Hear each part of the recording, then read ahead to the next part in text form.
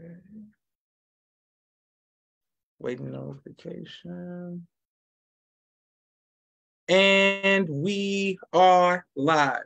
I want to thank everyone for tuning in to a very special edition of Off the Record on the People's Podcast with our brother, Capt Wali Muhammad, who has given us some amazing information and inspiration previously on other interviews. Please go back and watch the interviews that we have done. He's going to have his own playlist on the People's Podcast so that you can just click and go through all of the interviews that he's ever done. Our brother, who has been putting in work for the nation of Islam and Black people and suffering people all over the world for many years. Assalamu alaikum, sir. Alaikum salam, brother Joshua. Yes, sir. And on behalf of myself and my family and the viewing audience of the People's Podcast, we thank a lot for you taking time out of your busy schedule to always give us some great words of encouragement and some great history as well. And today we have some things from the past, the present, but of course, the future perfect tense that we are, we look forward to hearing from.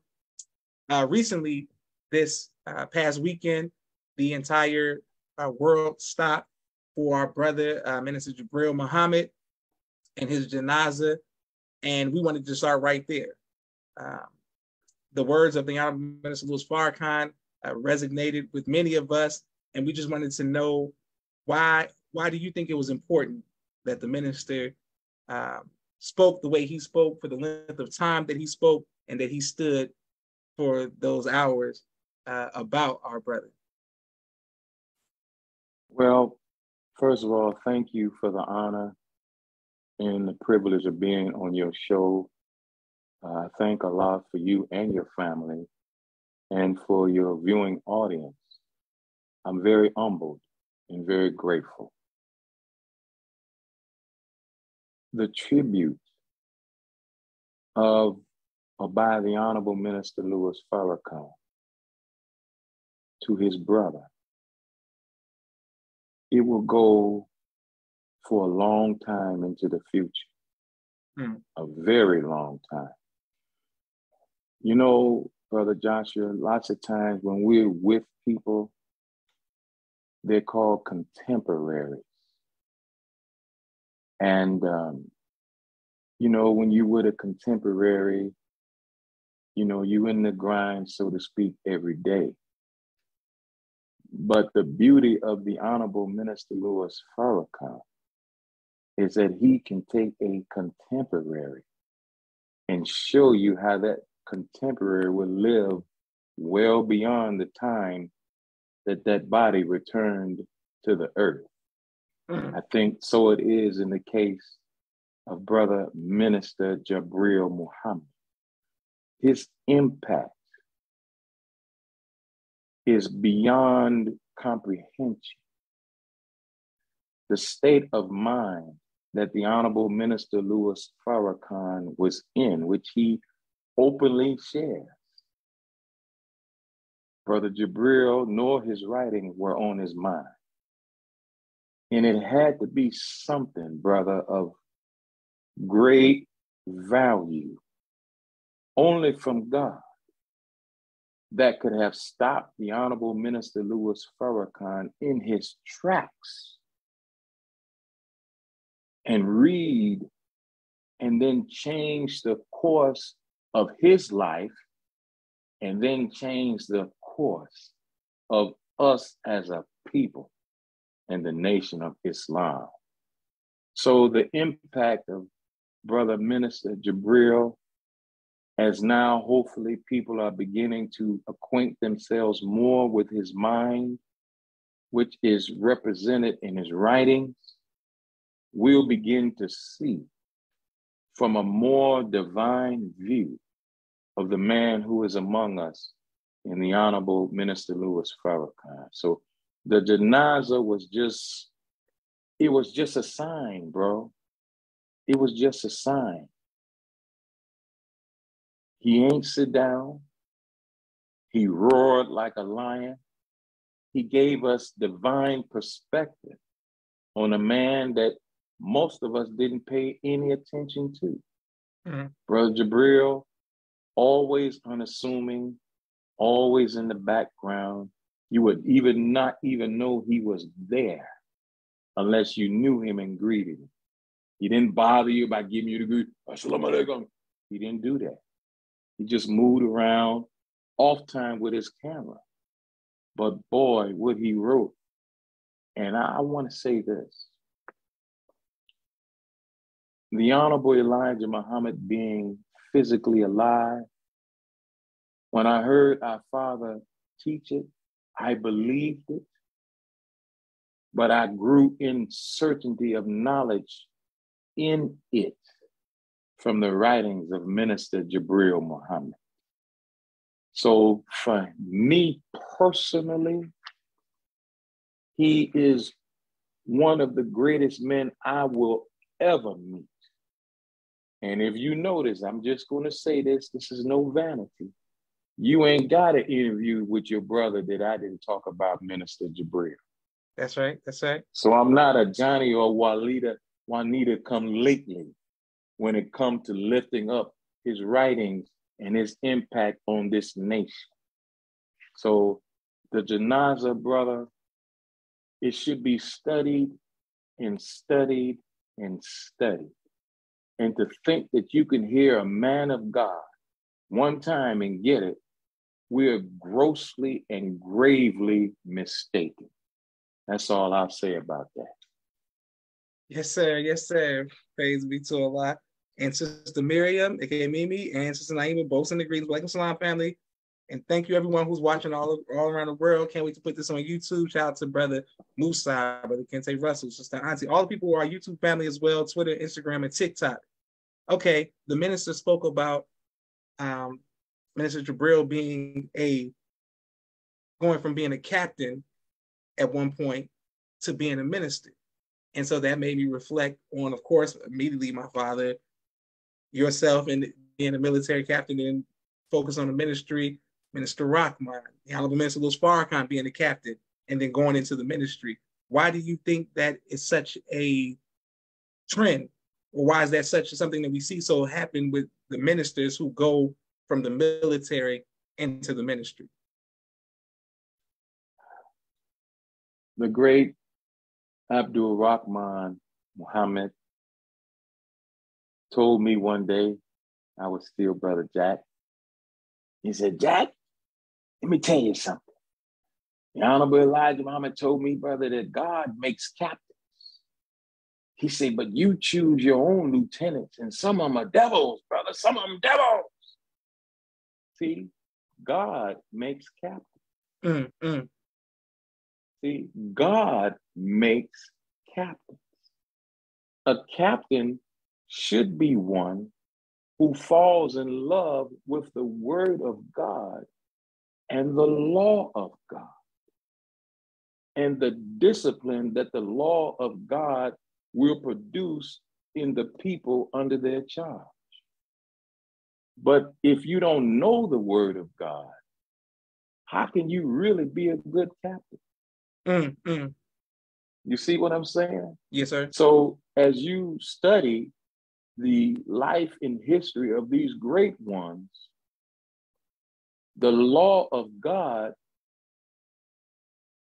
the word of God are actually interchangeable. You see?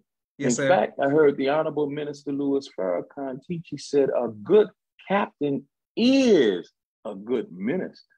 And a good minister is a good captain.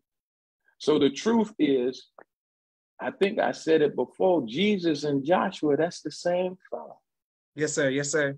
See, one is thought as the greatest man to ever walk, spiritual man.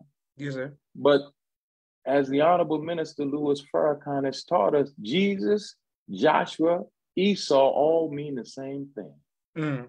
See, all mean the same thing. Yahshua. Yes, sir. Yes, sir. So the discipline that is required of a trainer, in this instance of men, it should be a natural transition to the word of God.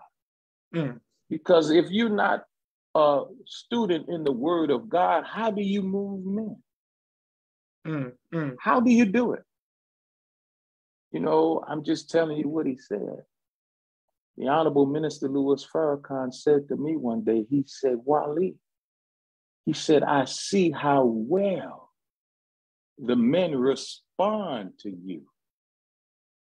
And I said, brother minister, I said, I got my foot so far up their backside that when they open their mouth to give you the greetings of Assalamu alaikum, I said, you're going to see the bottom of my shoe coming out of their mouth.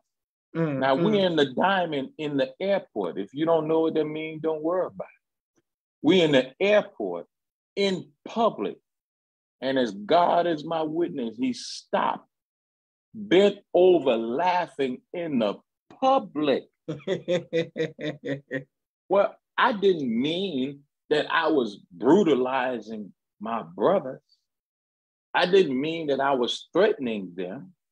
What I meant was I was becoming so skilled in the word of God that it wasn't, as he said, it's not so much that you submit to what I'm teaching you. He said, I just beat the hell out of your argument and you surrender.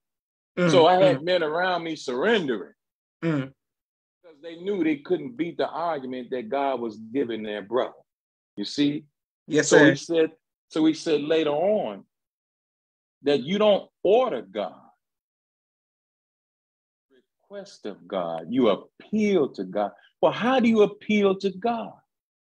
It's the word of God. See, the Bible says, not by might, nor by power. That's right. By my spirit, thus said the Lord. So the spirit of the Lord is in the word of the Lord.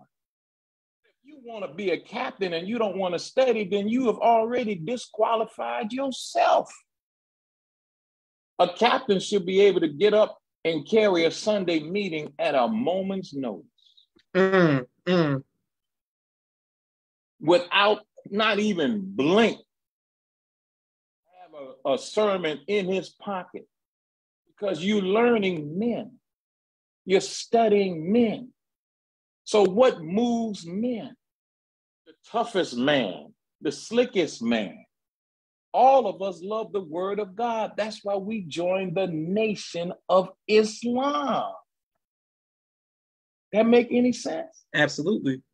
So as you study these great men and these noble men in their history, it's natural, because the minister is the one who is most responsible for delivery of the word of God in that mouth.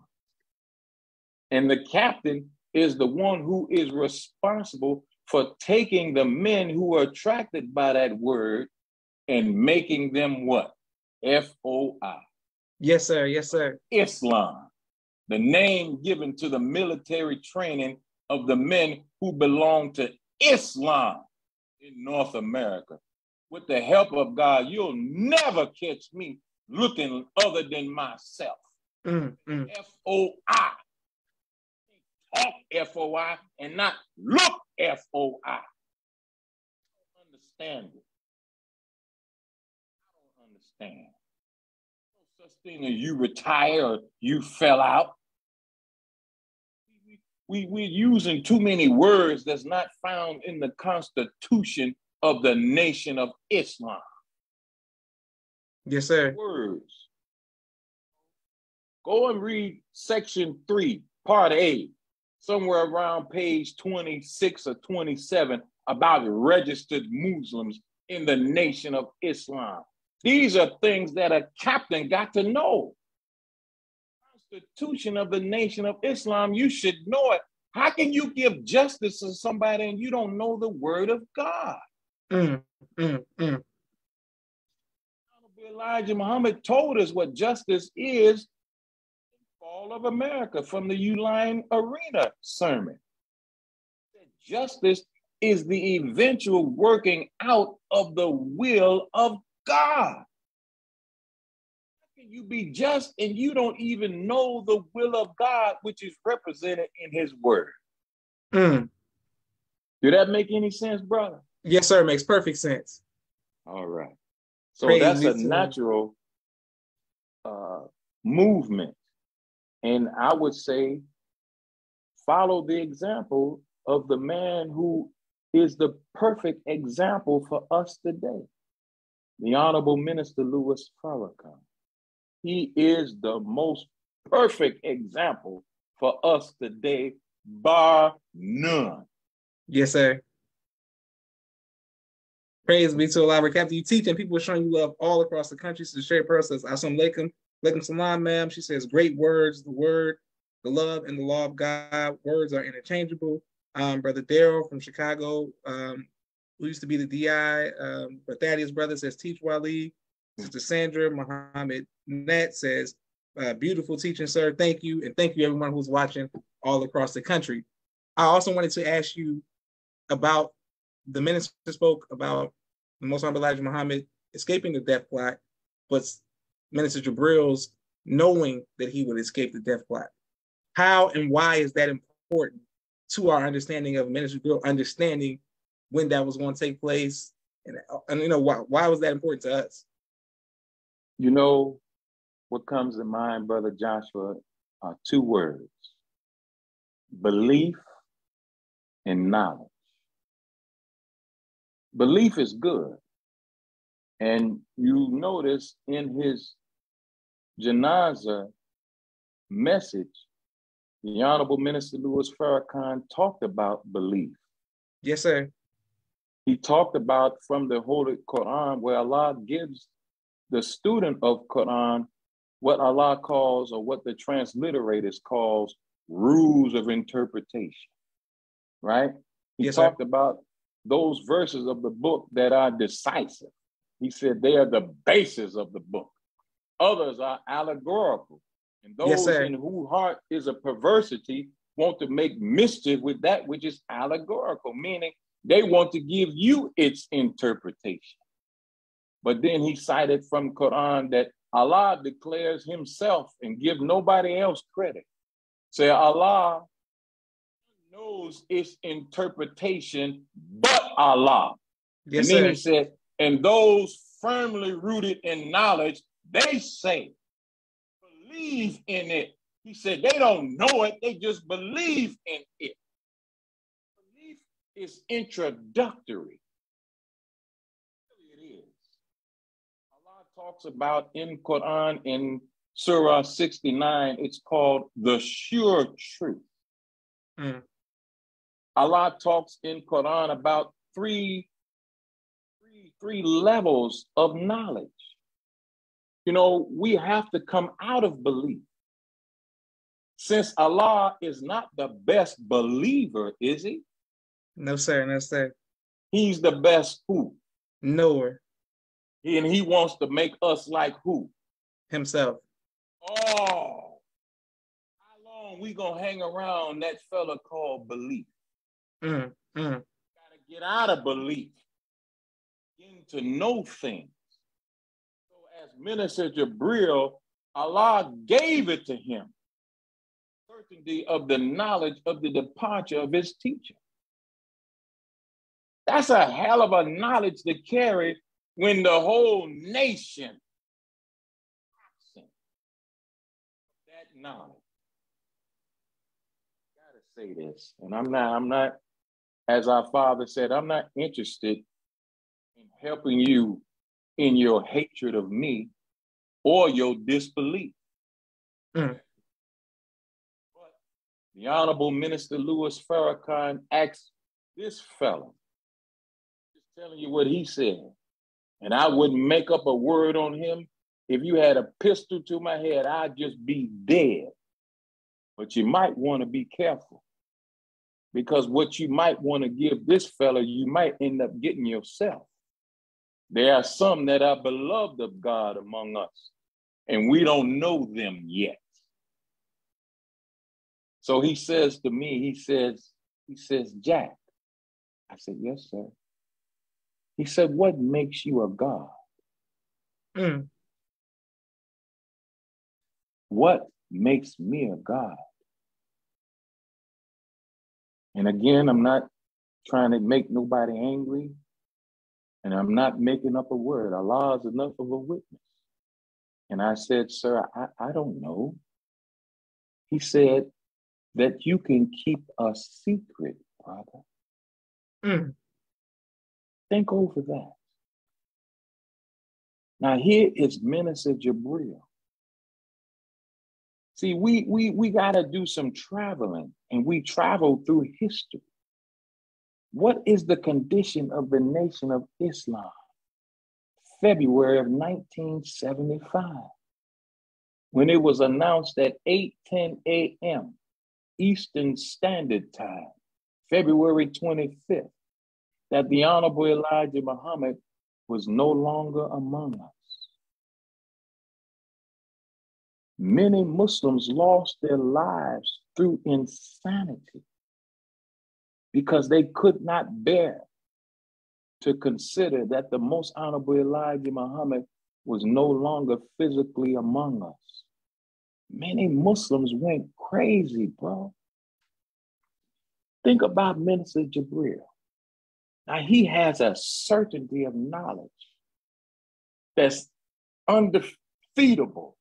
Mm. He can't tell nobody. He told a few. He wasn't the author of whether they believed or not. He told a few.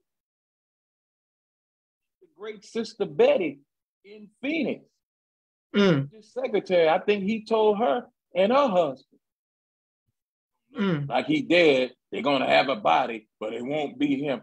Who's ready to deal with that? February 1975. See, we got to do like the Honorable Minister Louis Farrakhan taught us in Study Guide 18. When we read about people, we got to try their shoes on. You got to try Minister Jabril's shoes on. That he has a certainty of knowledge in 75 while he's watching the Nation of Islam literally fall apart. Warithuddin Muhammad comes in and begins to make change. We had a brother Anthony on. He said Caucasian woman was admitted into the temple.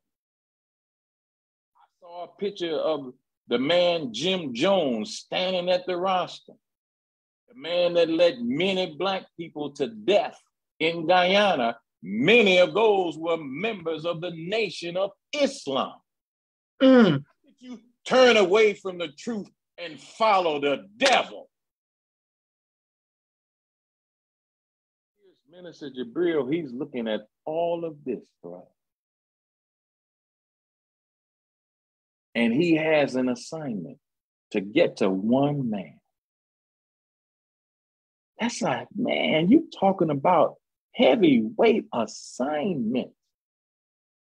And his knowledge was unshakable. How do you know?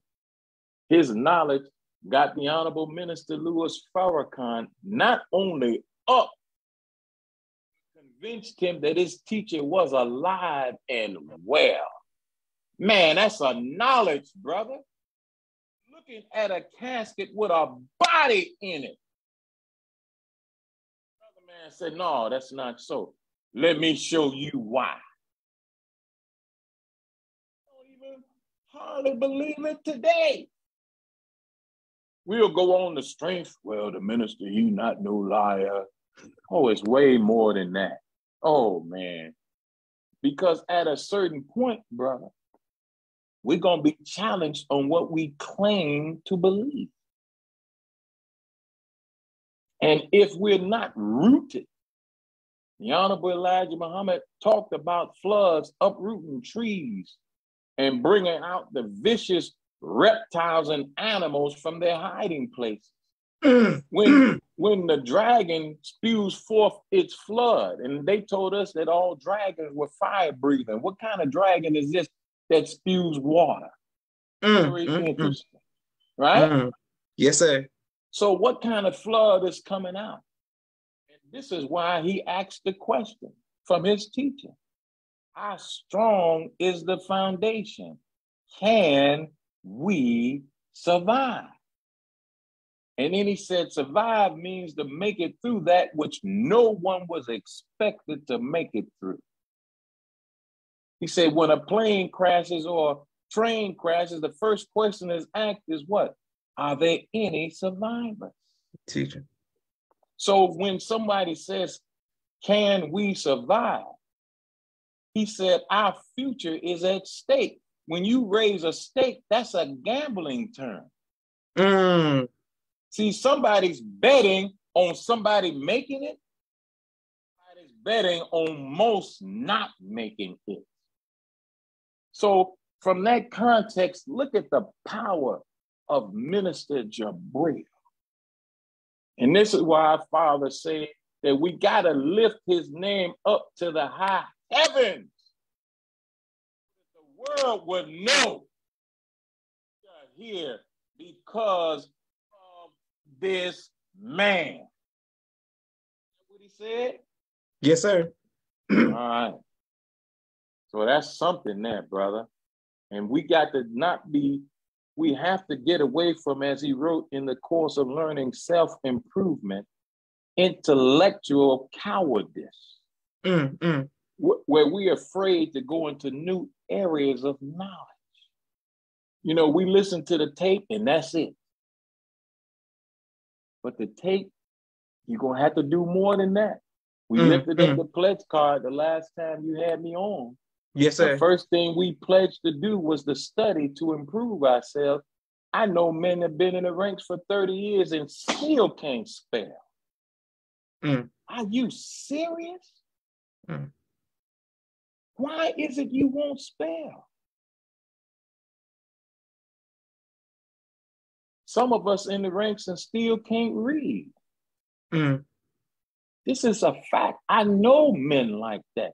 I will never front them, but they're in the ranks. How can that be? How can you ever get acquainted with the word of God when you won't learn how to read? You think you're going to get it all from a tape? I heard him say, he says, some of you think that I'm dumb enough to think that you're going to get it all listening to me.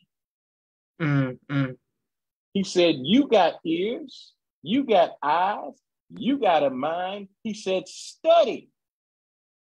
Otherwise, you'll be just like the book say, blind in this life and blind in the hereafter. I mean, think about, can you imagine being in the hereafter and not know it? Wow.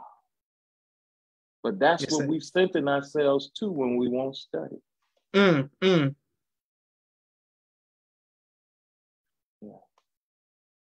So I hope, I don't know if that's even near. I don't know, absolutely. Excellent. And people are showing you love all across the country.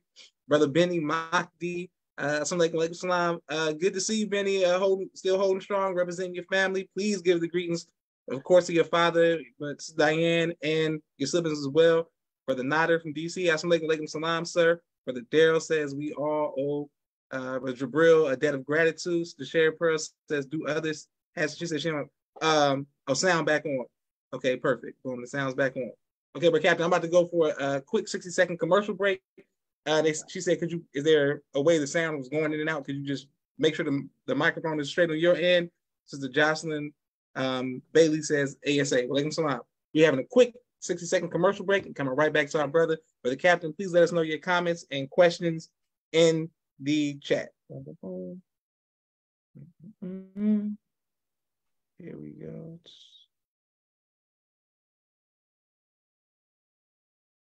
Thank you, everyone.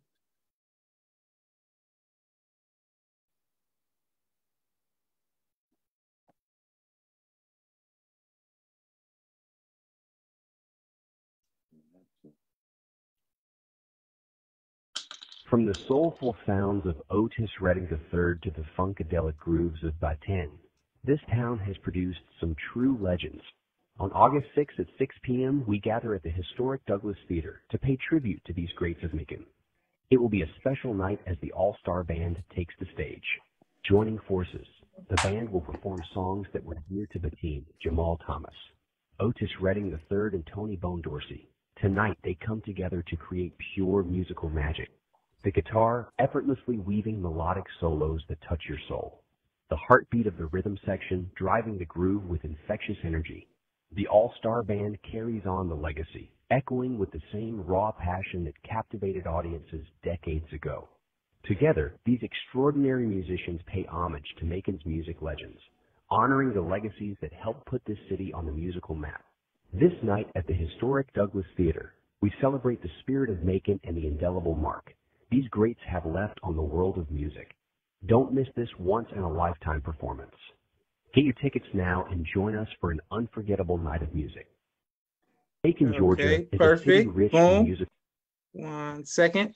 Also exclusively for you, Black Man, by Sister Helen, a book of poetry and spoken word you can get at HRSPATROL42@gmail.com. Sister Sherry, Asiatic Minds, where she teaches STEM to young kings and queens all across the country. She just came on yesterday. Please enroll your child in Asiatic Minds if you want your students to learn them virtually. And 1 more second, we're coming right back. But Captain, so many people are texting me and messaging me on all platforms about this, saying this is powerful. And thank you all for your questions. 1 moment, and comments. Camera and a drone. He does television and film editing. Please reach out to him if you need any of those services.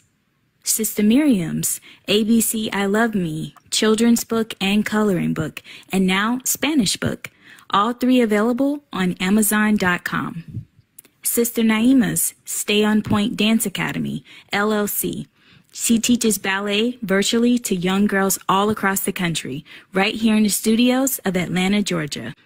Brother Kenneth's Bow Tie Maker Extraordinaire. He'll ship you bow ties anywhere across the nation. Dr. Henry Carter's King Henry Turkey Legs, right here in Atlanta, Georgia. Brother Rashad Muhammad's COVID-19 Disinfected Cleaning Services, out of Chicago. Student Minister Sharif Muhammad's book, A Soldier in the Movement of Christ, available on adulsharif.com. And lastly, Brother Joshua Muhammad's book, Cleopatra, as well as No Father, No Excuse, both available. Thank you all very much. Okay, right back, brother, with Captain Wali. I wanted to ask, can you hear me first of all? Yes, sir. We hear you great. Out. Yes, sir. We can hear you. Very good. Yes, sir. And Brother Benny, will do. Thank you. You already know what it is, Benny. Okay, yes, sir. My next question is the Mother Tanetta. And her, because I got 3 brothers and 3 people that we have people ask questions about, because we're speaking about Minister Jabril, but it's all going back to the minister and, of course, Most Honorable Elijah Muhammad. But Mother Tanetta's importance to the rebuilding of the Nation of Islam. Well, Mother Tanetta really, you can't write the history of the Nation of Islam without Mother Tanetta Muhammad. Not as a footnote. She's one of the most integral parts of the rebuilding work of the Honorable Minister Louis Farrakhan. Mother Tanetta Muhammad, her insight, her study of the number 19, yes, sir, her ability to transmit the high, lofty language of Quran into everyday life always amazed me about her. Now, this is our mother who read Quran cover to cover every 7 days. Some of us have been in the ranks for 7 years, 17 years, 27 years, 37 years. You can put a whole lot of numbers in front of a 7 with a year behind it and still have not read Holy Quran in its entirety. Just compare that. So Mother Tanetta helped to fashion not only the study of the women, but Mother Tanetta, her writings are such an integral part. I remember reading her books called The Supreme Wisdom. He's the one that taught me there were 154 questions and answers in the Supreme Wisdom. You can go and count them if you want them. You know, she helped me to understand the value of the Supreme Wisdom. Mother Tanetta really helped me to begin to write the answers of the minister Elijah Muhammad that you find in the Supreme Wisdom. I used to write them every day. Every day. Why? Because I just wanted to have something to talk about. I wasn't interested in that. I wanted to be so rooted in this teaching that no flood, no calls for our father's head from those who call themselves Jews could disturb me. No knowledge of his life could disturb me. You have many who learn, but you learn in a way that upsets your faith. See? So how do you learn and then turn away from faith? Oh, you may look like you right there, but you gone. You gone. And that's because we never took the word of God seriously. Mother Tanetta, as well as Minister Jabril, both helped us to take the word of God more serious.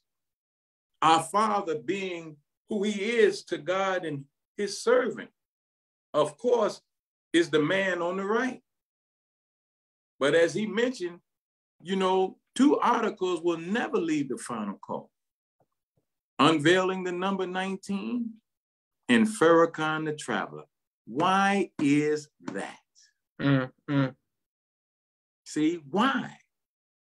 Mother Tanetta Muhammad, of course, produced our great student minister, national assistant to the Honorable Minister Louis Farrakhan, pardon me, my brother Ishmael. She produced my brother Ahmed, my brother Rasul. Yes, sir. As well as other daughters. Yes, sir. You're talking about a soldier. I think that many people miss the militancy of Mother Tanetta Muhammad, because she always appeared to be unassuming. But you think about militancy only means discipline. What kind of discipline does a person have to have, and how much reading do you got to do every day to complete Quran every 7 days? Not 30 days, 7 days. What does she know? And then look at how she helped us in the cultural development of the nation with her plays. Yes, sir. Yes, sir. You see, I think that she had a hand in the development of our beloved Sister Margaret. Oh, yeah. Oh, yeah. Oh, yeah. So look at her work. Look at what she did. And unfortunately, we don't read. I don't know why we have such aversion to reading when the people that God has placed before us are nothing but readers. Yes, sir. I mean, really, honestly. How do you not read? I mean, I see many people now, they're going to have Minister Jabril's books. I hope you read them. Yes, sir. Yes, sir. You're going to be posing and taking selfies. That's good. We just got to keep it real. We got to keep it a buck. Yes, sir. We just got to keep it a buck. But if we read his writings, as well as the writings of Mother Tanetta Muhammad, may Almighty Allah be pleased with them both. Yes, sir. We'll grow stronger in faith. And what does that mean? We'll grow stronger in productivity. See, how you going to be productive and don't have faith? Can't do it. Yes, sir. Yes, sir. So Mother Tanetta is invaluable, and she is absolutely one of the most integral parts in the rebuilding work of the Honorable Minister Louis Farrakhan. And her legacy, if you will, it will be here long, long, long, long, long, long time. Beautiful. Praise be to Allah. Right, Captain, I have a quick clip I want to share on YouTube clip, because I want to know where you were here, but I want to know what you were feeling and why this clip in particular and what this clip represents of the minister speaking is important to us, past, present, as well as future. Okay, 1 second. One moment.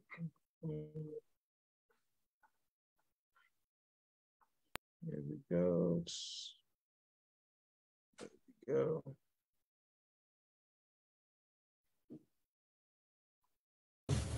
Called Tepuztlan. There's a mountain on top of which is the ruins of a temple dedicated to Quetzalcoatl, the Christ figure of Central and South America. A mountain which I've climbed several times.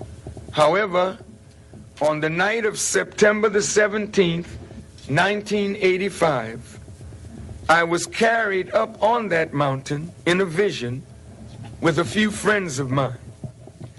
As we reached the top of the mountain, a wheel, or what you call an unidentified flying object, appeared at the side of the mountain, and I was called from the wheel to come up into the wheel. 3 metal legs appeared from the wheel, giving me the impression that it was going to land, but it never came over the mountain. Being somewhat afraid, I called to the members of my party to come with me, but a voice from the wheel spoke, saying, "Not them, just you." I was told to relax, and a beam of light came from the wheel, and I was carried up on this beam of light into the wheel. I sat next to the pilot. However, I could not see him. I could only feel his presence. As the wheel lifted off from the side of the mountain, moving at a terrific speed, I knew I was being transported to the mother wheel, or the mother plane, which is a human-built planet a half a mile by a half a mile, which the Honorable Elijah Muhammad taught us of for over 60 years. The pilot, knowing that I was fearful of seeing this great mechanical object in the sky, maneuvered his craft in such a way that I would not see the mother plane, and then backed quickly into it and docked in a tunnel. I was escorted by the pilot to a door and admitted into a room. I shall not bother you with a description of the room, but suffice it to say that at the center of the ceiling was a speaker, and through this speaker I heard the voice of the Honorable Elijah Muhammad speaking to me as clearly as you hear my voice this morning. He spoke in short, cryptic sentences, and as he spoke, a scroll full of cursive writing rolled down in front of my eyes, but it was a projection of what was being written in my mind.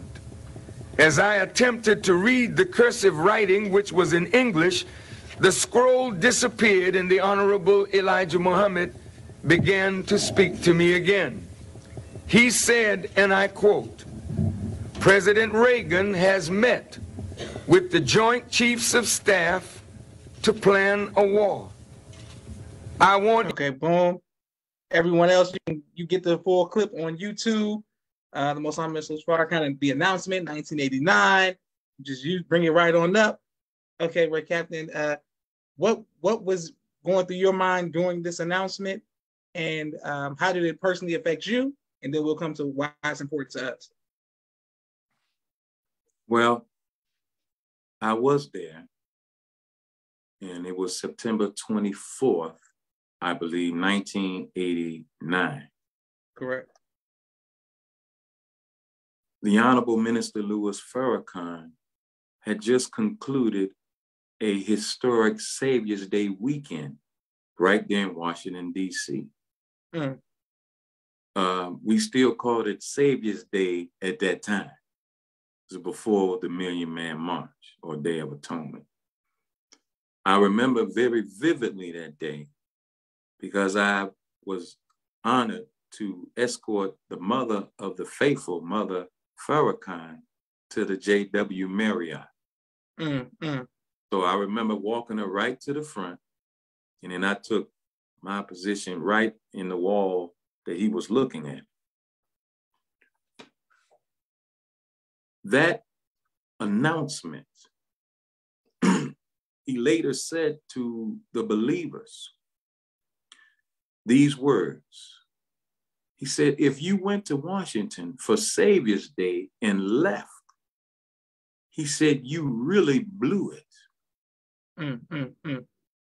He said Savior's Day was a smokescreen for the real reason that I went to Washington, D.C. Now, just think about that. Parse the word smokescreen. Then consider an entire Savior's Day convention being a smokescreen for the real reason. In fact, that day was a Tuesday. So the convention was over that Sunday, and he had that press conference on a Tuesday. We went back to, in those days, your dad know and others know, the Howard Inn was the place that we stayed. So we went back to the Howard Inn. And on the TV live, on the news, one of the wheels flew right over the White House in broad daylight. Okay? Those words, I knew, I knew instantly what was you were playing. As soon as I heard the frequency and the word to porcelain, I knew exactly what it was. Yes, sir. Yes, sir. I'm not operating on somebody else's belief. I'm operating on mine. Yes, sir. Yes, sir. The words are etched in our history. That was September 1989. However, he said that the full understanding of his more than vision-like experience did not crystallize for him until November 2017, where he held a press conference again at the Watergate Hotel.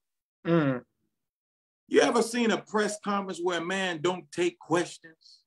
Yeah, a man doing a press conference and you don't ask me nothing. I'm making a statement. So he said that his understanding crystallized 32 years later. So yeah, the announcement is there, but you still looking at a man who hadn't fully understood the vision-like experience. That expression didn't take place till 2017. You see? Yes, sir. Yes, sir. So This is why our brother Jabril called his article Farrakhan the Traveler. See, you looking at him yesterday, but you ain't up in present time with him today. That's right. That's right. You feel me? Yes, sir. Farrakhan the Traveler is a man, Brother Jabril said, who traveled, but his travel was twofold. He traveled 3,000 miles across America during a 6-month period. Think about that, 300,000 miles, pardon me. Got to add a couple more zeros. But he said his travel was inwardly also to his Lord. So the article, the column is called Farrakhan the Traveler. So if you listening to September 1989 and you not paying attention to November 2017, then you missed a man who fully crystallized in the understanding of his more than vision-like experience. That's a good start, September 89. But don't stop there. Get on into 2017. And he always is mentioning why. And why in the more than vision-like experience was Minister Jabril with him, and he wanted him to come with him. And the voice from the wheel said, not him, just you. Yes, sir. Yes, sir. What's that about? Man in his bed sleep. He told you what out of the body experiences was during the janazah. Eyes closed. You ain't got the use of no organs. How you seeing? How you hearing?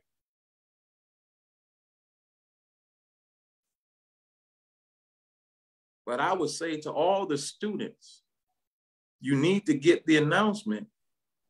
I would say don't stop there though. Find the address to the 45th president of the United States, Donald John Trump, at the Watergate Hotel, I believe November 2017, where he gave out a gift to 500 members of the press. I believe one of the gifts was Dr. Wesley's writing. This is a very unique man we're looking at, bro. I mean, this is some sort of human being. We're looking at him. And why not emulate him? What's wrong with somebody saying, man, you act just like the minister. You so stupid till you actually think that's an insult? That's right. That's right. When Allah says he is a perfect example for you. I mean, we're just so crazy on this individualism. It's really psychotic. I mean, me.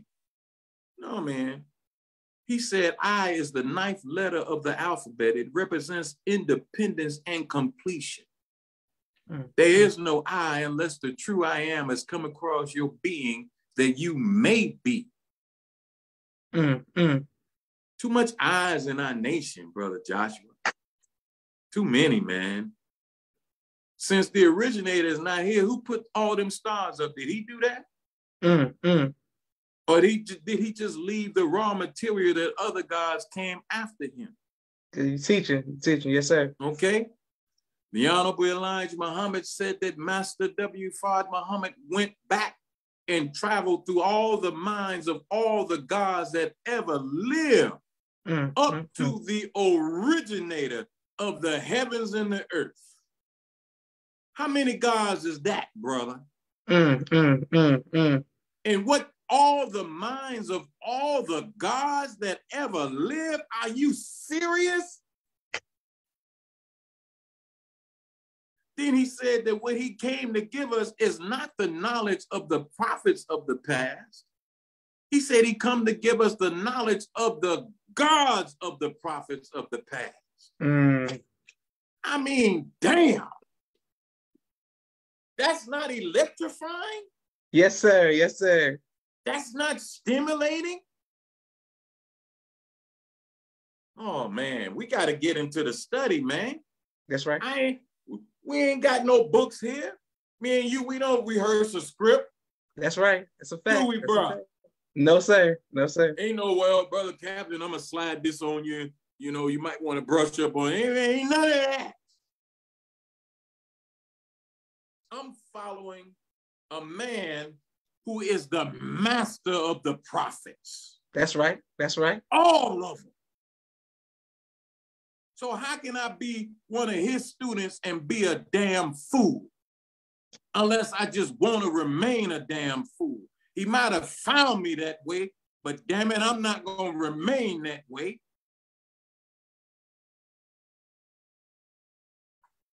Muslims don't know general orders, don't know actual facts, student enrollment, ain't dared pick up the supreme wisdom. No, we got to do better, Muslims. We got to get into the word because the power of God is in the word of God. Yes, sir. It ain't that you got to read all day, study all day. That man already paid the price, studying 9-10 hours a day. Locked himself up in a hotel room from his beautiful wife and family.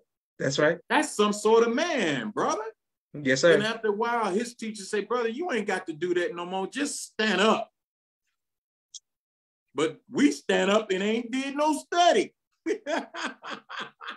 Yes, sir. Yes, sir. Yes, sir. I'm sorry, bro. Excuse me. Yes, sir. Yes, sir. Brother Captain, you're teaching and people are showing you love all across the country. Thank you, everyone who taps into the People's Podcast on a consistent basis. Thank you for every like, share, and subscription. Thank you for every anonymous cash app. YouTube people have been cashing out the People's Podcast. We thank a lot for you all for your continued support. And thank you, everyone who was watching. My next question that we have for you, sir, is I wanted to speak about Brother Wahid because I've had the honor of interviewing him on the People's Podcast. Please go back and watch that. But I wanted to hear from someone else who knows him and has watched him. How important has he been to the rebuilding of the Nation of Islam? Well, Abdul Wahid is always teaching, always training. As a very young Muslim who wasn't even registered, I would study how Brother Wahid would enter the Final Call auditorium. When you go in the auditorium, from the check room, there's a step down. So I would watch Abdul Wahid come in, and he had the coldest pivot and salute I ever saw. With all due respect, Brother D.I. he had the coldest pivot and salute I ever seen. Yes, sir. Bam! I said, wow. So I got to get closer to him, and he would always lay things on us. You know, I'm, young FOI, I want to frown on Pope. And he said, brother, he said, how many muscles do you use to frown? And I believe he told me 206. Then he said, have you ever noticed the Japanese, particularly during World War II? They were the most feared killers. He said, but when you study the Japanese, they were always smiling. So he said, you can still take care of business and smile while doing it. I said, whoa. Brother Wahid held many functions in the Nation of Islam. When I accepted the teachings, I do believe that he was the national secretary of the Nation of Islam. In many of the protocols that you see today, he developed them. Right.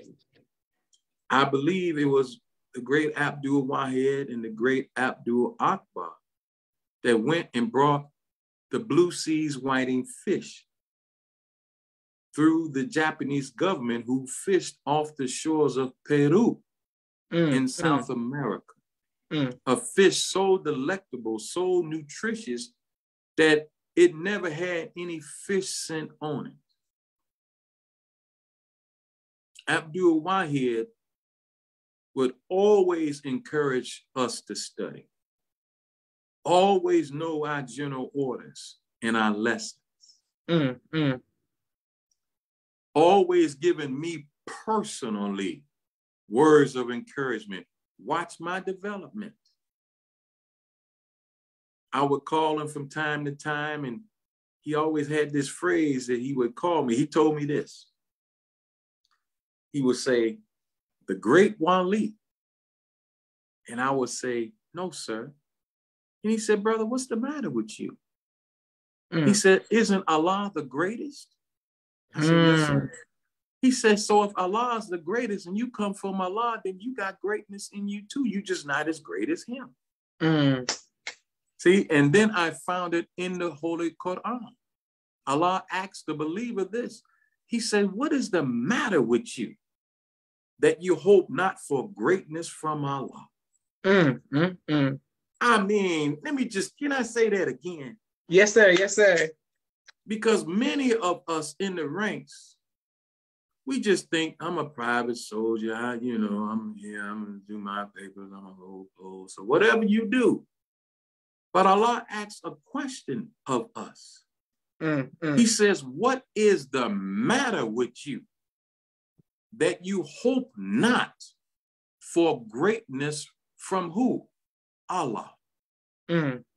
Every believer is instructed by God to hope for greatness from God himself. Yes, sir. And if you do not do that, then you have to question your own faith in him. Because he ain't make no mistake in not one of us. And as Minister Jabril would say, you didn't get here by accident. Allah chose you to be a part of the nation of Islam. We don't do a good job in, as the Honorable Minister Louis Farrakhan said in his sermon, unearthing the beauty and power of ourselves. We got to become archaeologists and dig within ourselves and find out what gift from God I got buried in me.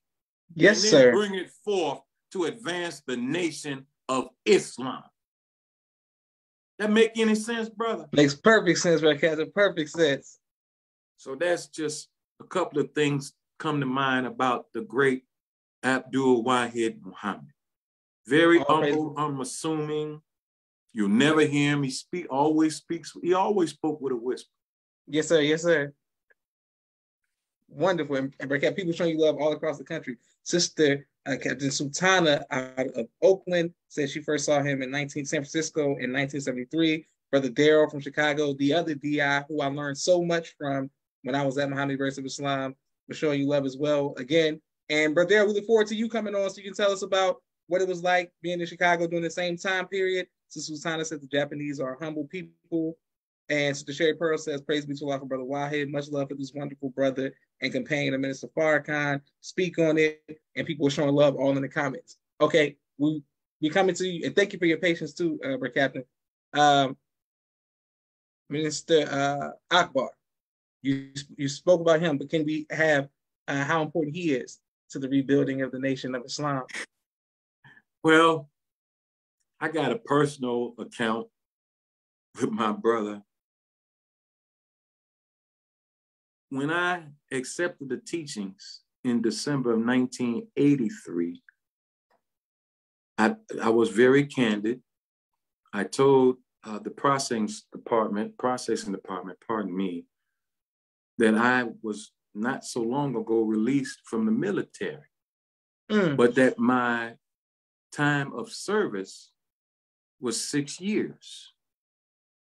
And so the processing department decided that I couldn't get my X. And so they told me to find Brother Akbar. Now, Brother Akbar, of course, was on the roster, but I had to not look for him because he looked like a giant on the roster, right? So I'm looking for him. I'm coming to the final call every day looking for Brother Akbar. And I find him in the bathroom. Mm-mm. If you know the final call building on the second floor, the urinals are very unique. They're built in the wall, in the floor. Mm. So I'm hollering out, "It's Brother Akbar in here." He said, "Brother, that's me." So I told him what my plight was. He said, "Brother, you go down there and tell them to give you your papers. I was in the military. You don't owe the devil nothing. Come on and help build this nation." Man, I got my papers, wrote my letter, got my X. Would not have happened without my brother Akbar. Brother Akbar, in the early days when the Honorable Minister Louis Farrakhan was on the road night and day, in those days, as he has taught us, he was on the road with Reverend Jackson, up and down America. So many times, Brother Akbar would teach the subject on Sunday, the sermon. Brother Akbar, at one time, was over the ministry class. And Brother Akbar would have, you had to know all surahs of the Holy Quran. It's only 114 of them. You don't know them? Somebody say a number, you should know that surah's name. I know we don't do that now. We're so modern, we're so modern, we're so modern now. So that's not important. But we've taken the things that are important and made them unimportant. And this is why it's prophesied that they will not endure sound doctrine. And Allah says in the Quran, and they thrust their fingers in their ears. I don't want to hear that. Because we're rushing. Just like the Honorable Minister Louis Farrakhan has taught us about the half original man named Columbus. I think we talked about that one time. Yes, sir. Yes, sir. Yes, sir. Half original, half learned, half understanding, trying to find a shortcut to peace, represented in the lessons as the Pacific Ocean. But Columbus was very arrogant. He was so arrogant, he didn't even want to admit he made a mistake, even though where he landed, he know doggone well it wasn't India. He named the people Indians anyway. And unfortunately, some of us are just like Columbus. Half original, half understanding, trying to find a shortcut. But what happened to Columbus? The lessons say what? He discovered the pole part of our planet. That's right. That's right. So it is with some of us. We accept the teachings, we come in, and we discover the pole part of things.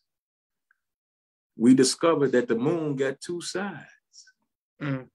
We discover that everything may not be how it looks on a Sunday. But we don't realize that all of us are in the hospital.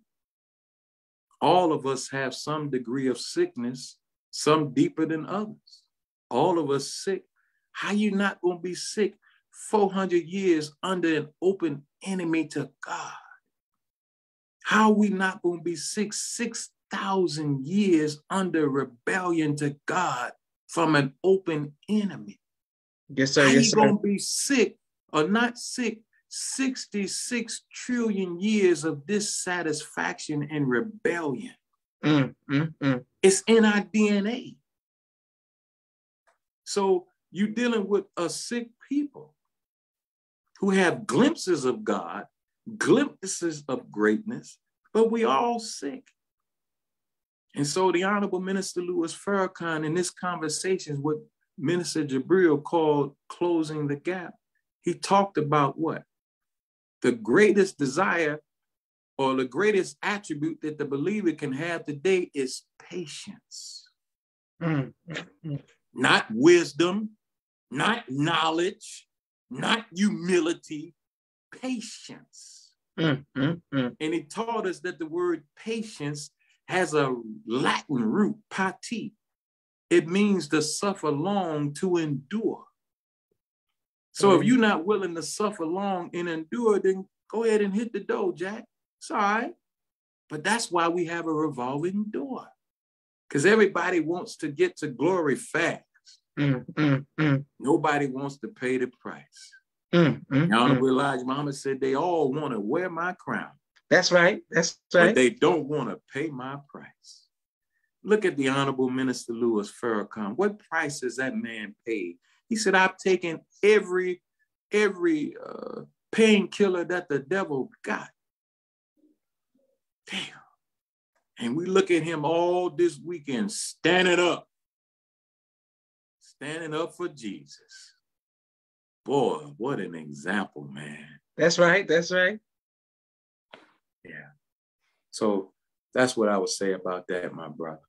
Yes, sir. Excellent. We got people showing you love all across the country. So Sana says, and the 99 attributes, Minister Aisha from Phoenix says, teach, Brother Captain, is just going to make them, he's just going to make them Indians. Absolutely. Brother Adio, sword, Captain Wali, we learn ones truly love and appreciate you always sharing your experience, knowledge, wisdom, and understanding. Assalamu alaikum. Share Pearl says, what an amazing, informative, and inspiring interview. Thank you. Knowing our own history and it helped the foundation we stand is a must. We thank a lot for the sacrifice for those that have worked. Alaikum salam, absolutely. And of course, we thank a lot for you as well, ma'am. Brother Captain, I wanted to ask you about, we got two more questions, and then we want to let our Brother Captain get some rest. But thank you for your patience, sir. Praise Allah. We want to talk about the Dells, because those of them know, growing up, that's all I was hearing in my house was the Dells being played. And my father, the Five Heartbeats was consistently on. So we had to learn all of the moves and all of the songs. And I, of course, just naturally being a DI, of course, was going to be Eddie Kane before the drugs and being a leader. And I was imitating them. And my father was like, you gotta know the real story of the Dells and Chuck and all these people. And I was blessed to see them perform one time at the Apollo as a child. In New York, I saw the Dells, but I didn't know until recently the connection between you and the Dells. Could you let us know their importance to music? Because I'm a big fan of music, but also their connections to the nation, the great and mighty nation of Islam. Well, as they're known as the mighty, mighty Dells, they were and are treasured in my heart. And they told me they consider me to be a son. I first met probably the most outspoken Dell. The world knows him as Chuck Barksdale. I was in Harvey, which is a suburb of Chicago, getting my hair cut. My barber had been cutting my hair since I was 9 years old. Well, I was coming up near 30, I guess. So I'm in there preaching and teaching, and and this man with this big old voice jumps up. He said, brother, my name is Charles 26X. And he showed me one of them, I don't know colors well, I think turquoise, very light blue, hardcover Message to the Black Man. And he reached in his pocket and gave me $100. He said, give this to Minister Farrakhan from me. So I obliged him. Years later, I met them again. He was coming to the mosque. And of course, your dad was, we introduced him to your dad and all of that. And of course, your dad loved the Dells. Yes, sir. He made us watch Five Heartbeats like 500,000 times. I mean, man, please. But this is something that they told me, that the movie was based on their life.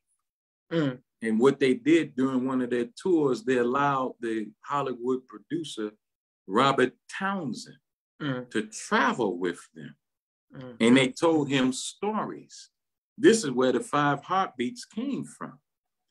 But they said he made all the money off the movie, the soundtrack, and never gave them a penny.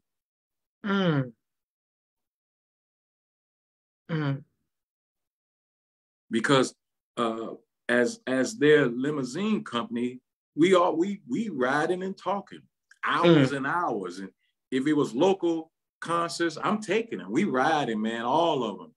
You had Brother Charles Muhammad, FOI. You had Johnny Carter, the great Johnny Carter was a original Hebrew Israelite. You had Marvin Jr., the great lead Baptist. You had Vern Allison and the founder Mickey McGill, where they were Christians. But they survived together for 50 years. They were all inducted into the Rock and Roll Hall of Fame. Can you imagine such diversity, working together, singing together, traveling together, living together for 50 years? They told me of when Mickey McGill got hurt, his back, he was in traction for months. They traveled with Marvin Gaye. They traveled with Dinah Washington. In fact, they were the opening act for Ray Charles. And they told me all of them, because we riding and talking, say, man, Ray Charles got so jealous of them, he put them off the bus in the middle of the highway at night. So they went through a lot. And they argued as brothers do, but their love for one another, man, was just awesome. Just awesome. So we met Brother Charles, and Brother Charles said, hey, man, you in the limousine business? I said, yeah. He said, come on, meet the Dells. So I met him out at the park where we grew up at in Harvey. And they were so impressed by my humility and deference for them. They said, oh, yeah, ain't nobody else driving us no more. So I drove him for 20 years. 20 years. And I'll say this to you and through you to your audience. Yes, sir. And I told the Honorable Minister Louis Farrakhan this, that he wanted them to perform during his 70th birth anniversary at the mosque. I think he called it a pioneer celebration. And he wanted the Dells to perform. And so when I found out that he wanted them to perform, well, you know, I approached him. You know, I couldn't jack him up. I said, man, my minister wants y'all to perform. What's going on? And, but Mickey McGill, Marvin Jr. was sitting in the front with me. He called me Big Doe. Hey, Big Doe. So this time, though, the leader speaks, Mickey McGill. He called me Mr. Wali. He said, Mr. Wali, you know we love you like a son. He said, and we love, honor, and respect your minister. He said, but let me tell you why the Dells will not perform for him. He said, and now I want you to listen, because God is enough of a witness. He said, during the Million Family March, we got a call from then director, I believe, Ben Shavers, that the minister wanted us to perform during the Million Family March. He said, so we all came to DC on our own dime. We brought band members, equipment, everything. We stayed in hotels for 2 days. He said, we never heard from Ben Shavers. He said, so even though we love, honor, and respect your minister, he said, out of respect for the Dells, we cannot perform for him. And I told this to the Honorable Minister Louis Farrakhan when he gave remarks during the memorial service for Brother Charles Muhammad. And he said, see, Wali, why would they hold me? Why would they blame me? Why do people bring their baggage and leave it at my door? And he felt bad. But Brother Charles wanted to get a word to our father before he transitioned. And so the Honorable Minister Louis Farrakhan told me in the call, he said, Wali, guess what? He said, I talked to Brother Charles. He said, I talked to him, brother. I said, oh, Brother Minister, that was his dying wish. He said, we talked, brother. He said, we laughed, we prayed, we read Holy Quran together. And I told him, I said, sir, Brother Charles told me in 1961 that he held post on the Most Honorable Elijah Muhammad during the Savior's Day Convention, February 1961. Now you think about Brother Charles, Rock and Roll Hall of Fame, world-renowned performer, all of that. The Honorable Minister Louis Farrakhan said to me, he said, yeah, Wali, that was the highlight of his life. All the stuff he done, but nothing was higher than holding post on the Most Honorable Elijah Muhammad. He said, yeah, Brother Wali. He said, Raymond Sharif taught me how to do the duck walk. I said, you know how to do the duck walk? He said, yeah, brother, he taught me how to do. He was asking for bean pies to the day he transitioned. And I said, Brother Wali, don't you bring him no bean pie. The man, he eating through an IV. Don't bring him no bean pie. But they were such joys. So many stories of Hollywood and entertainer. And, you know, Brother Charles told me that he knew personally he had squandered tens of millions of dollars. And it was the Dells who first began to fight for the rights to their own music. In fact, they told me that they think they had over $100 million in royalties that were owed to them that would be paid to their posterity for a long time. Because they were getting ripped off. You know, Cadillac Records, the movie Cadillac? Sir. Yes, sir. Well, Cadillac was really Chess Records by a Caucasian Jew named Leonard Chess. And the Dells worked for him. In fact, this is just a little side note. I'm going to stop. The woman known as, with the blonde hair. Etta James. Brother Charles told me that Etta James, her father was a man that played the skipper on Gilligan's Island. That Etta James' mom, she was in that kind of life. And so the result of that encounter was Etta James. Now I know that Etta James was a registered MGT. That's right. Under the Most Honorable Elijah Muhammad, registered under his lead minister in New York, I think in the 60s. And she came back when the Honorable Minister Louis Farrakhan recaptured the mosque and did all the wonderful drapery, beautiful, exquisite drapery under the name of Sister Ruth. Oh, man.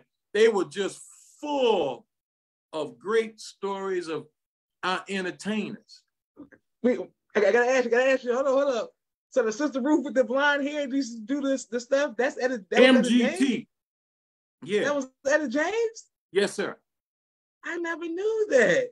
Oh, I see, said the blind man to his deaf wife as he covered his eyes from the sun. I just hit you with something. Man, I would have walked up to her and said, at last. I would have sang if I would know that's who that was. I didn't know, Sister Ruth. They they featured her song on one of these commercials about Google a little while ago. She said, I want security. That's Eddie James, man. Brother, the most honorable Elijah Muhammad, through his ministers, rocked Black America. Yes, sir. Because his ministers didn't deviate from his message. Yeah, I said it. Follow the man that's in front of you and stop coming up with what you think is yours. The man gave us a world to teach from. But like he said, we always want something new because we don't know how to extract and exhaust what we already got. How you gonna outlast the wisdom of God? He said, I am the eternal door to eternal Father. Eternal mean a hell of a long time, don't it? Yes, sir. Yes, sir. So Allah says what? And what man would enter into a house not by its door except the thief? Everybody want to get to the house, but you don't want to use the door. Damn thieves. Yeah, I said it. Yeah, so anyway, about them Dells, man. Great brothers, great men, very humble. Two survive now. Mickey McGill, the founder, and the great Vern Allison. The others have transitioned on. The great Marvin Jr., who really is the vocal godfather to Teddy Pendergrass, Colonel Abrams, and other kind of singers in that way. They all patterned themselves after the great Marvin Jr., who I personally watched hold a note for 6 minutes. 6 minutes. 6 minutes. Brother, unbelievable, unbelievable. Just beautiful men that love God, and that really was at the root of their unity. At the end of the day, they all love God. So their argument was never that deep. You know, they didn't squabble. That's just a little something on the Dells, Brother Joshua. Listen, you've given us supreme wisdom, broken down atoms, cracked atoms, science, and all of this. But as a fan of music and film, the fact that I knew Sister Ruth and didn't know that was Eddie James, like I'm still blown over that. Like that's going to, I gotta call my dad like as soon as it's over, because I'm like, I remember her, the drapes, she did the drapes in my parents' house with the little curls and the things.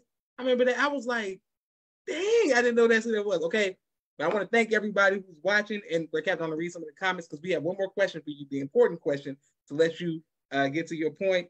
Sister Ruth says, wow, that was, Sister Sherry Pearl says, wow, what a glorious nation we are. Sister Maish, wow, I love this show. Thank you all who are watching. Sister Tana saying excellent. Thank you all who are watching and continue to show love to People's Podcast, always together.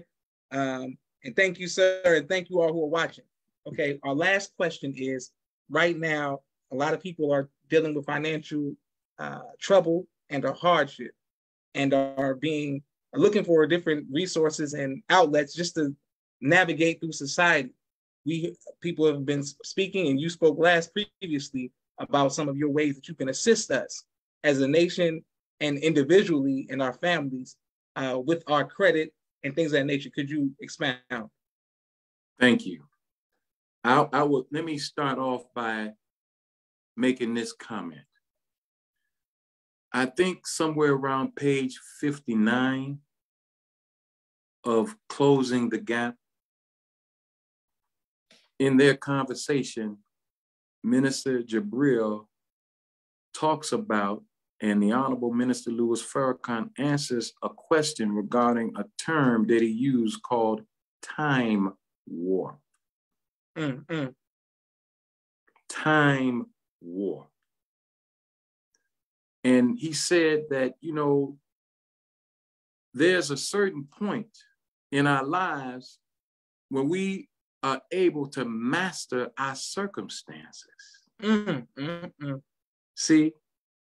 So time warps take place when we don't have the prerequisite knowledge to deal with today's circumstances. So we live in time warps when it was easier for us. This, in my view, is where a lot of us are as a people now. You know, your generation, so fast, so swift, really masters of technology. And a lot of it has to do with your gaming, your PS5s, your Nintendos. Those things really were teaching you technology on a bigger, faster scale than most of your parents.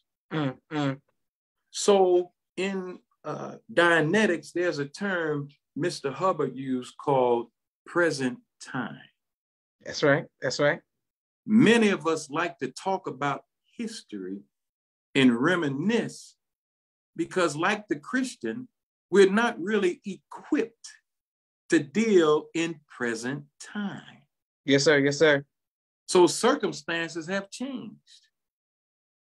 There are terms that I would like to, at some point, help us to understand called bail-ins.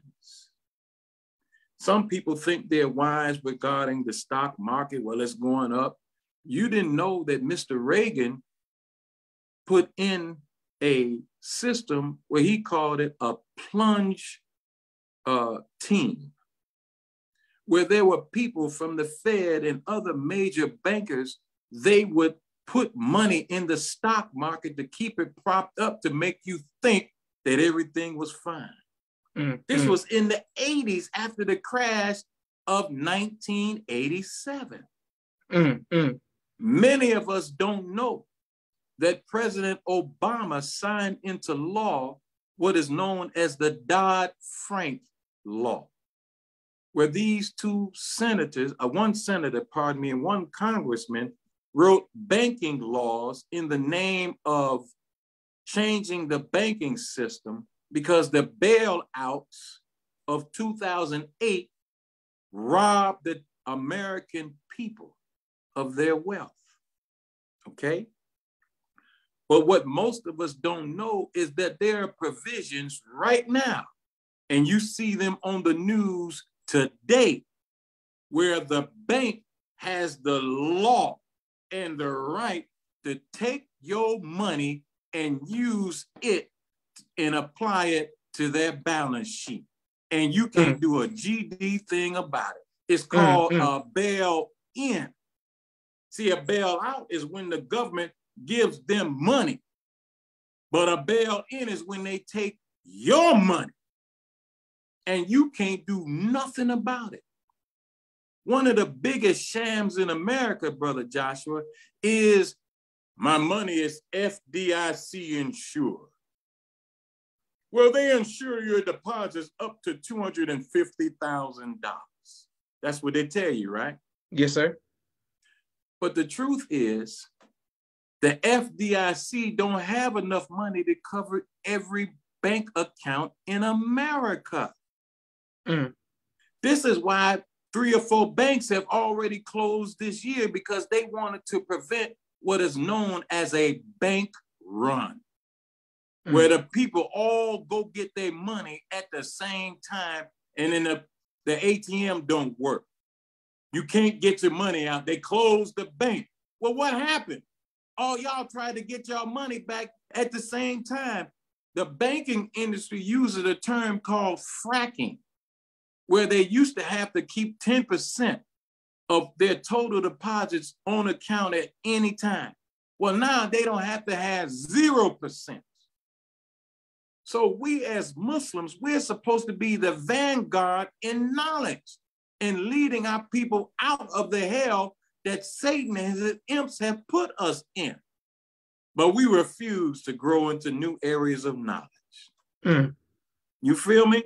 Yes, sir. Yes, sir. Does this make any sense what I'm saying? Absolutely.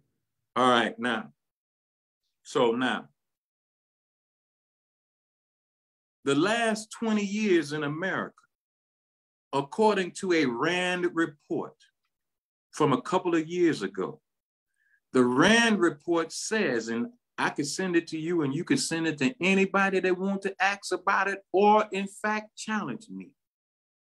The RAND report says that the top 1% of America, which is the banking class, have taken and stole from 99% of the American people $50 trillion. That means for 20 years, they have robbed the people of $2.5 trillion a year. Well, that's a big word, right? Yes, sir. America every year collects about $2.5 trillion in taxes. So the banking industry has robbed the people of more money than the government collects in taxes. They're more powerful than the government. Are you listening to me, bro? Yes, sir. Yes, sir. See, let me tell you something why this is so important to me. Almighty Allah, Master Fard Muhammad, wrote a prayer that he gave the Most Honorable Elijah Muhammad to give to us that he wanted us to say 7 times a day. That's right. This is so important to him. And in the prayer, he asks us to ask him for refuge from being what? Overpowered by debt and the oppression of men. Yes, sir. Well, the Honorable Minister Louis Farrakhan has taught us that the conjunction "and" ties 2 things together. That's right. So being overpowered by debt and being oppressed by men goes together. So the nation is in debt. Therefore, we are oppressed by men. Okay? Yes, sir. So how did this 1% take 99% of the wealth? In fact, on average, this means that in a Black household, they taking $1,800 a month out of your pocket. How are they doing that? They charge you exorbitant interest fees. You got a car. Man, I'm gonna bust out my Amex or my MasterCard or my Visa. But you ain't gonna show us the letter that sent the card. You paid 28%. You getting got. 28%. Brother, do you know what the prime rate on a credit card is in America? 0%. 0. Which means you don't pay no interest. If you got a card that's worth 100 bands on it, you can buy anything you want and you will never pay an interest rate. That's prime interest in America. So the devil gets you with the credit card. He gets you paying a car note that's crazy as hell. Car may be only $250, but by the time they tack on the interest, you paying $450, $500, $600, $700 because you got to have it. But you don't understand your CIA or your credit report agency report. You don't know how they're robbing you of good credit information on your thing. You don't know that by robbing you of what's on your credit report, the banks charge you higher interest rates. So how are we Muslims and we allow ourselves to be getting by the enemy through usury? Usury is forbidden in Islam. That's right. That's right. So why do we succumb to it? Because we don't know. Okay? Yes, sir. So the 1% rob you through the interest rates because they work hand in hand with Equifax, TransUnion, and Experian. So they deny you good credit on your report, causing you to pay higher interest rates on everything, not just car note, not just mortgage, auto insurance. In fact, some people can't even get good medical insurance because you ain't got good credit. Many people lose their lives, Brother Joshua, because they couldn't afford the health care that they needed to survive because you ain't got good credit. So we wallow in 500, 600. Perfect credit in America is 720, brother. Now, you got many charlatans that want to teach you credit, but let me tell you something. People like Lexington Law, creditrepair.com, and many other charlatans sprinkled in America, in our community, and even among us, they basically tell a lie when they dispute what's on your credit report. He didn't pay that. That's not his. But you know you was, and you know you lying. Okay, they may get a few things knocked off your credit and you go buy a car. You bought the car and then you slip and you miss a payment. You don't know you just committed bank fraud, punishable by up to 2 years in prison. These is facts, brother. Yes, so they sir. come to us and they say, well, look, we got you on bank fraud. Tell us about the nation. Tell us about Farrakhan. Oh, yeah. They got you in the spider's web because you don't know credit and you can't control your appetite for good things. The Honorable Minister Louis Farrakhan has taught us that when the devil can find out what you want and feed it to you, he now has mastery over you. Our wants are killing us. So credit is important. Debt management is important. Allah says, and what will make thee comprehend what is the uphill road? That's right. It's the freer slave. Yes, sir. So if you in debt and I can help you, then let me help you free yourself from slavery. I want to give 2 examples, and then I want to refer people to our website. Yes, sir. I was just on the phone with a Fruit of Islam this week. He told a brother that he was struggling to pay his mortgage. I said, have the young man call me. Well, he called me.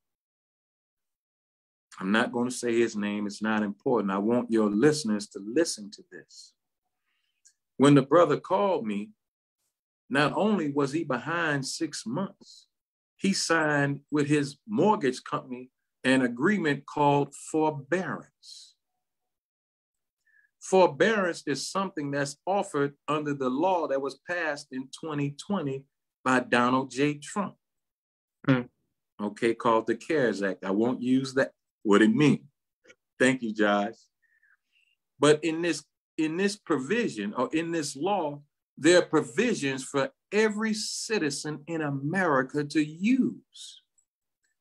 That law was deemed, Mr. Biden ended the emergency on the 11th of April.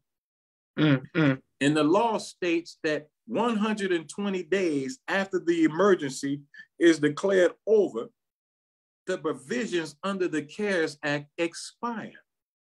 You didn't know that there are provisions right now that are going to expire Wednesday at midnight that will stop payment on your credit card, on your car note, and even your mortgage.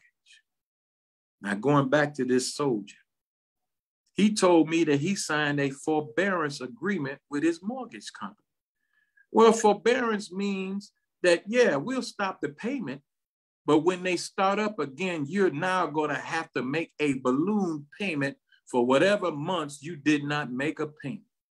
So not only was he behind 6 months, he owed a balloon payment of $10,500.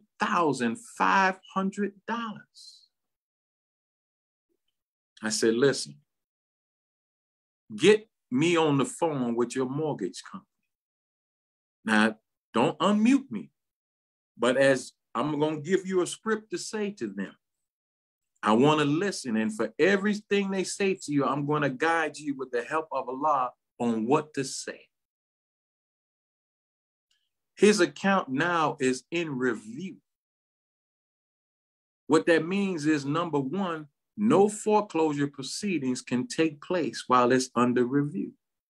Second of all, it means that when it comes out review and with Allah's help is approved, he just put $100,000 back in his pocket for the duration of the mortgage. Mm. You didn't even hear me. Yes, sir. I didn't say $10. I didn't say $1,000. I didn't even say $10,000. I said $100,000 because they're going to drop his mortgage $400 a month, and they're going to wrap on the back end a balloon payment of $10,500. Mm. You understand? Yes, sir. Yes, sir. This is the knowledge that God wants us to have. Mm. Again, the Honorable Minister Louis Farrakhan, during his historic The War of Armageddon Has Begun message, he talked about debt and asked us how many of us got debt. Mm. And he said, you have no right to have a debt that you cannot pay for. But it went right over our heads. But we didn't know that God was raising men to come after his servant, who would guide us into knowledge on what he meant and how to use it. No Muslim should lose their home to foreclosure. There are 46 violations by the mortgage banking industry that the government has already proven that they're guilty of. Did you know Wells Fargo was found guilty and fined $4 billion for illegal auto repossessions? No, sir. No, sir. Hell no, we don't know that. 46 infractions by the mortgage banking industry. All you got to do is pick one applies to you. You ain't got to prove nothing. The government already did it. Nobody is supposed to lose their home. Mm. I don't give a damn how far in debt you are. But I'll say this. If you go to our website, yes, sir, called truecreditliteracy.org, you'll find a little book on there. It costs a few pennies, but I sent the book to a great pioneer in Tuscaloosa, Alabama. He bought the book. He called me back. He said, Brother Wali, the savings have already begun. These is facts. Yes, sir. We've been helping people all over America stop payment. This ain't no hustle. Because what you gain is more than what you can ever pay me. I just want you to buy the book. If you know somebody that's in trouble right now, send them to truecreditliteracy, not .com, .org. We got a very small ebook on there. Like I said, it costs a few pennies. But if you download the book and follow the instructions at the back, I guarantee you that some, if not all of your creditors will cease taking money from you from 3 to 6 to 12 months for the next year. And they have to report your payments on time and in good standing. Mm. Many of us didn't know that there are 46 laws and programs by the federal government designed not only to eliminate your bad debt, but to help you increase your credit rating. These is facts. Beautiful. Some of you got good credit score, but this is what my teacher said. Perfect credit in America is a 720. If you got a 720, you should be able to pull out a credit card worth $100,000 on it. So your derogatory accounts on your credit file are preventing you from having access to capital. And many of us, and I say this, and I don't know if I said it before, but the Bible says in the 12th chapter of Exodus, somewhere around the 35th verse, that the children of Israel did all according to the word of Moses when he instructed them to borrow from the Egyptian people. but you got to be taught how to borrow. I know the devil is telling you on the news, the credit is shrinking. No, it ain't shrinking. It's shrinking for you. It's shrinking for those who have poor credit. But anybody that owns a mortgage company, mortgages is flying off the shelf. So it ain't dwindling for them. It's dwindling for you with your bad credit.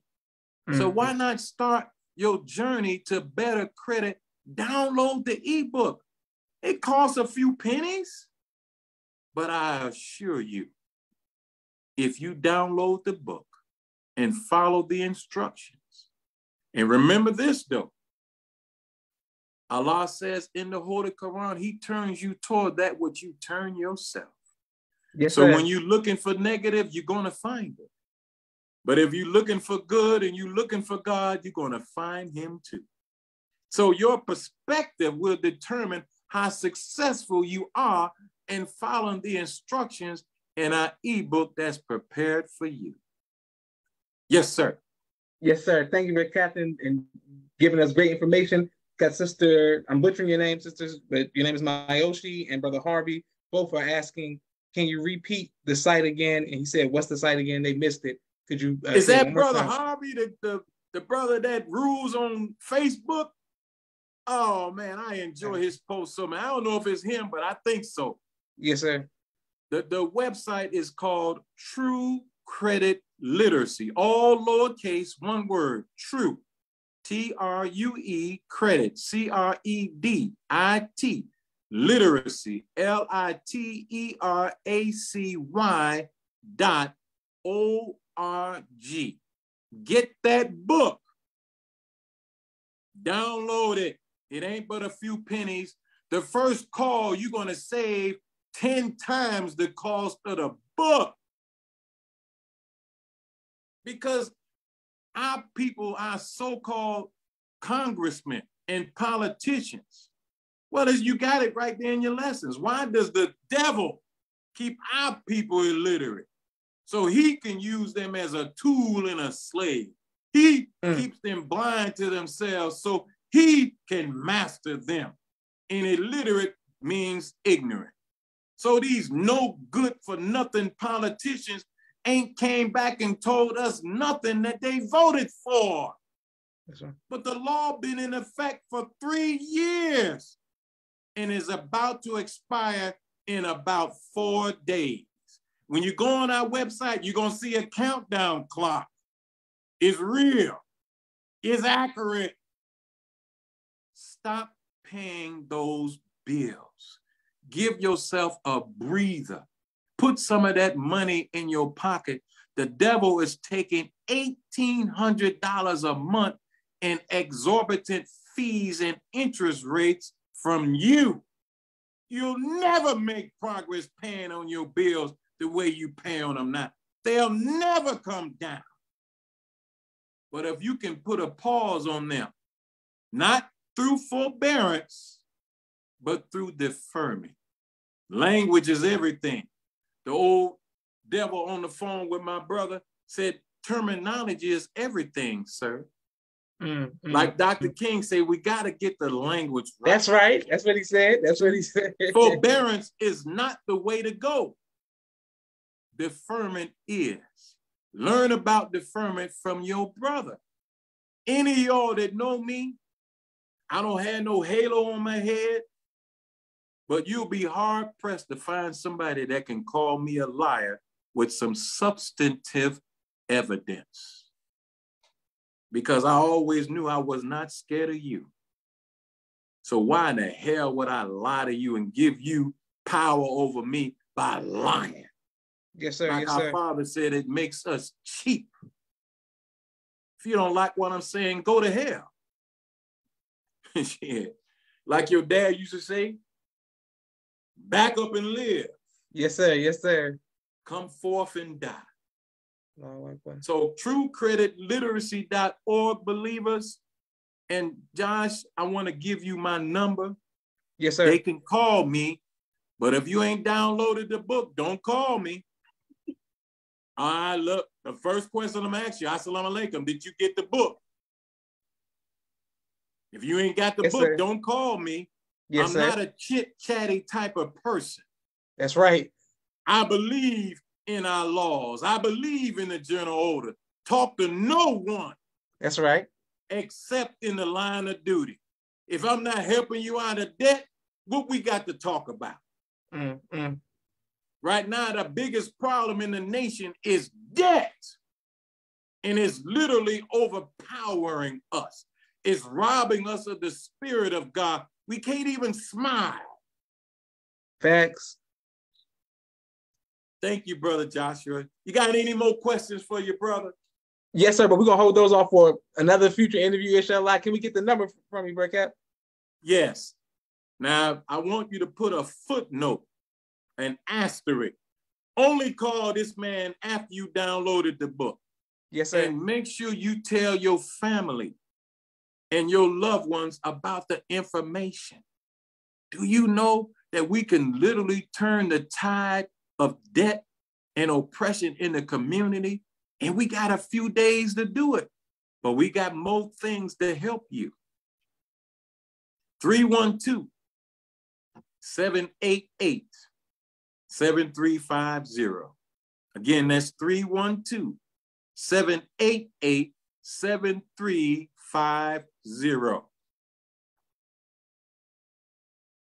Excellent. But Cap, thank you so much. And people are showing you love. Sister Pearl, thank you for watching. Brother Harvey, to man, you are teaching, beloved. Sister Mayoshi is saying she put the link in the chat. And thank you, everyone who continues to watch. We have been greatly fed today on a Saturday. Usually our interviews on a Sunday, but today we got a special treat for you all this Saturday. Thank you, Brother Captain. May Allah continue to bless you, your family, and friends and circle. Man, I'm just inspired, really inspired us today, and can't wait to put this on YouTube. Man, I'm super excited today. I'm super excited. I hope, my brother, that we can get it out, because there really are things that we can do right now to kill these credit card bills, our mortgages, and our car loans. And I'm not making it up. Had I been a little bit more, I would have took the people to the law itself and read it. But our people who are leaders, or so-called leaders, they don't get you the information. But we, as students of the Most Honorable Elijah Muhammad, under the leadership of his minister, we have to be the watchmen on the wall. Right. We got to tell our people what's going on. We can't wait for nobody else to do it. Like Brother Khaled used to say, if not me, who? That's right. If not now, when? And we got to be fired up about it, man. I'm fired up about relieving the believers of debt. You damn right I'm fired up about it. Because I see this as an extension of the work of God. Because once the believer is free of debt, brother, we can build. Because when you are relieved of debt and you learn what credit is for, it's not to buy stuff. I got a new car. I got to go get me a purse. Let me go get me a watch. That's not what credit's for. Credit is to help fuel your ideas. And then your ideas, from the idea you profit, then you buy stuff. That's why America has laws for its citizens. The only person with a debt problem is a corporation or a company. A private citizen is never supposed to have a debt problem. That's right. And that's I right. know that Mr. Biden wants you to think that they're stopping him from passing a law to get student loan debt. I can show you all day, every day, and twice on Sunday how to stop your payments on your student loan now. Now. That's what I need to hear. That's what we're talking about. Hey, you know I got you. Yes, for sir. real, for real. I got Yes, you. We can talk about that because your crew ain't, they in debt for real. That's right. And you too scared to continue education because you afraid to go into more debt. But we can make them student loan payments stop on the dime. You hear me? Yes, sir. Last point. You know, them 3-letter people love visiting the Muslims. The IRS. Yes, sir. You didn't know that the IRS has one of the best debt filtration programs in America. You should never pay the IRS a penny if you owe them. I mean, if you owe them $500,000, you shouldn't pay them a penny. Because when you understand how to use the right debt filter, that can work for 20 years. And after that, they forgive the payment. But y'all got to start getting in touch with Brother Wali, because we got something else to share with you. Talking about the history is great. But if you ain't got power to deal with today, no wonder you stuck in yesterday. Yes, sir. Let's get the power to deal with today. Then history becomes sweeter, because we can extract the true lessons from that history and use it to move forward to build a nation. Thank you, Brother Joshua. I hope that the conversation was all right, and for your listeners as well as yourself, brother. Thank you. I thank Allah for your family. I love you all. And anytime you need your brother, just hit me up, man. I'm right here.